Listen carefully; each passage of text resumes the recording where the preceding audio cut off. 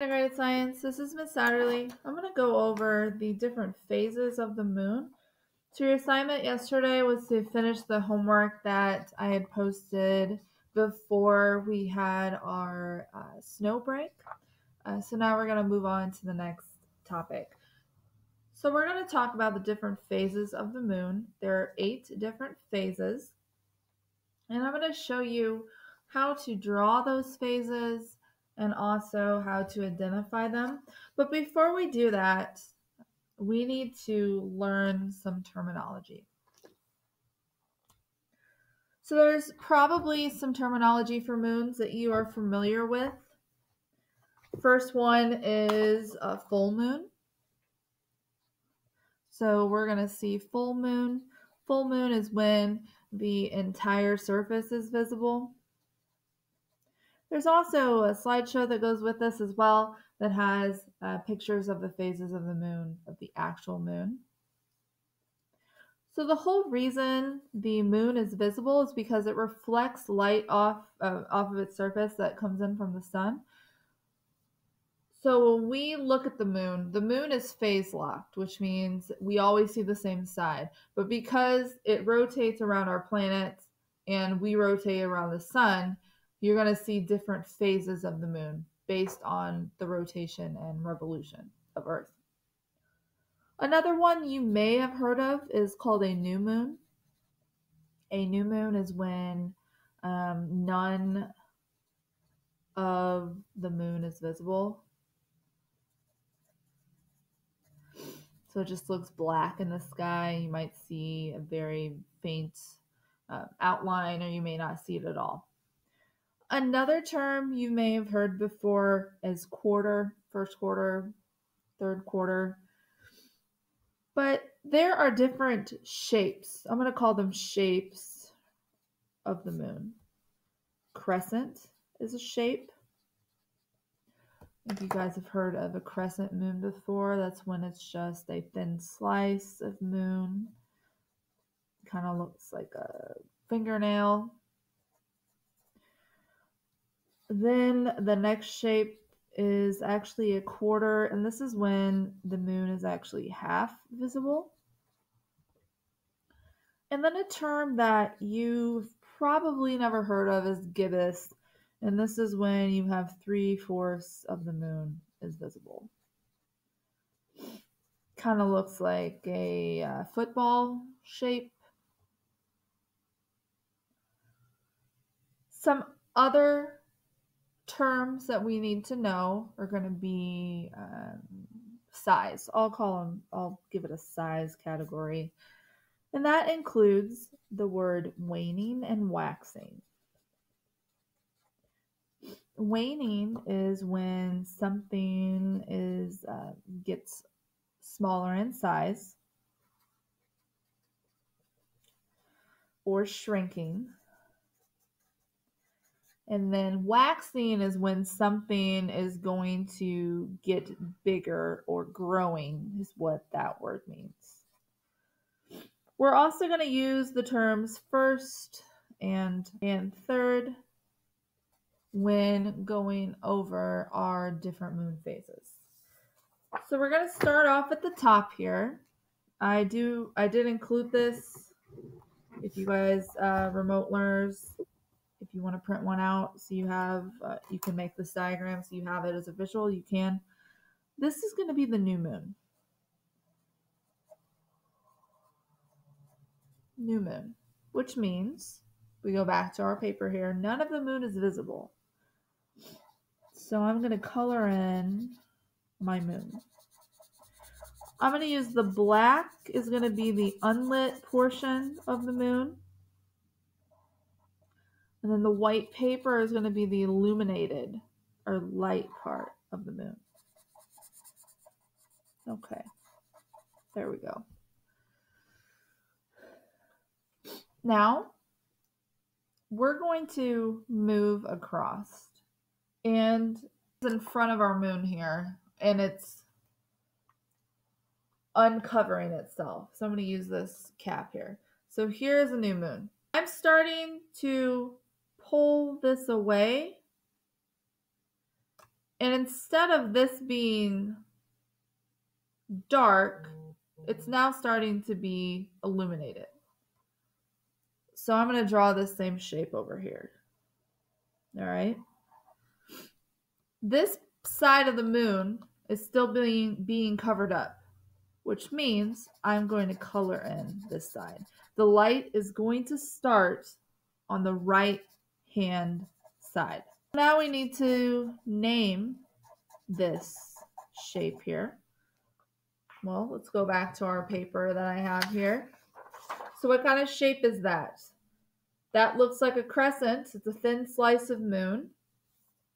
So I'm going to put crescent, but there are different types of crescent moons. We have two, waxing and waning.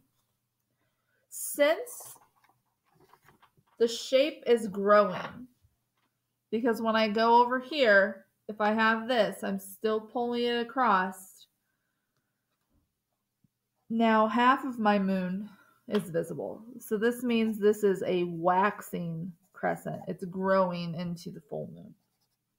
I'm going to keep the dark side on the same side. So that's a way to remember which one is which. This is how it's filled in. Okay, good. That wasn't drawn very well, but that's okay. So this is a quarter moon. And it is our first quarter. So to tell the difference between a first quarter and third quarter, you need to remember what side the light is on. So I'm still moving across. Here I am, moving. So now I have that much visible. So my crescent shape is going to be drawn on this side, except now it's going to be filled in. So we're almost to our fully visible moon. So this is, if we look back at our paper here, gibbous. 3/4 of the moon is visible. This is a gibbous. And we are still growing. We're still growing into the full moon. So this is going to be called the waxing gibbous. After waxing gibbous, we have our full moon. And now we're starting to go back the other way. So it's all the way covered. And now it's actually coming back in from the other side to recover the moon. So this is going to be drawn this way. And we're going to fill in this side. So the part that is visible, this is the waning gibbous, because we're starting to get smaller. Gibbous leads into a quarter moon. So now my light part is on this side. So this is filled in. And this is our third quarter. After the third quarter here, it's still moving across, where all we have is another crescent.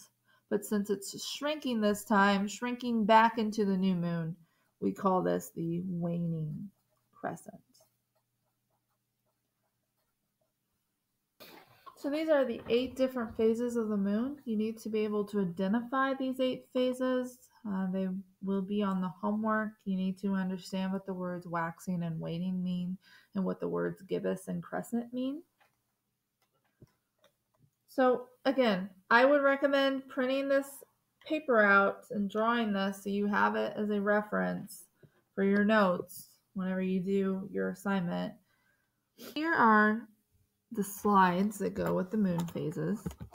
So first off, I'm going to explain what a phase is. A phase is a different shape of the moon that's visible from Earth. The moon itself is what we call luminous. A luminous object is not something that produces its own light, but it is something that lights up. It's illuminated by the sun. A phase is going to depend on how much sunlit portion is facing Earth. And this change is caused by the change in the position of the sun, the moon, and Earth. So you can see down at the bottom, you have all of your different phases. And they're actually starting. So this is our waxing crescent, first quarter, waxing gibbous, full moon, waning gibbous, third quarter, and waning crescent. Moon phases have to do with the lunar cycle. Lunar cycle is 29.5 days. Sometimes you might see it presented as 28 days.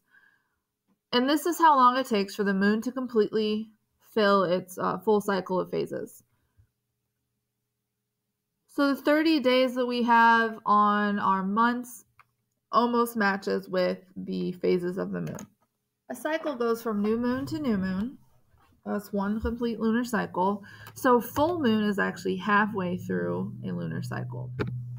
New moon is when the sunlit side faces away from Earth. It's not visible. A new moon is what actually can cause a solar eclipse. Waxing crescent is our first shape. This is when the moon is waxing or glowing. Waxing or growing, sorry. Then we have first quarter. The moon has completed 1/4 of its cycle, which is why we call it first quarter. After that, the moon is going to continue to grow into our gibbous shape, so waxing gibbous, until eventually the entire moon itself is visible from Earth, and that is a full moon. The waning gibbous is when the moon is waning or shrinking. And then we have third quarter, when the moon has completed 3/4 of its cycle, ending with waning crescent, where the moon continues to shrink until yet again we have our new moon. So those are the 8 different phases of the moon. There is a homework assignment that I need you guys to complete. It's going to have questions about the different phases of the moon. You'll have to identify the different phases. And again, if you have any questions, please let me know. Have a wonderful day. Bye.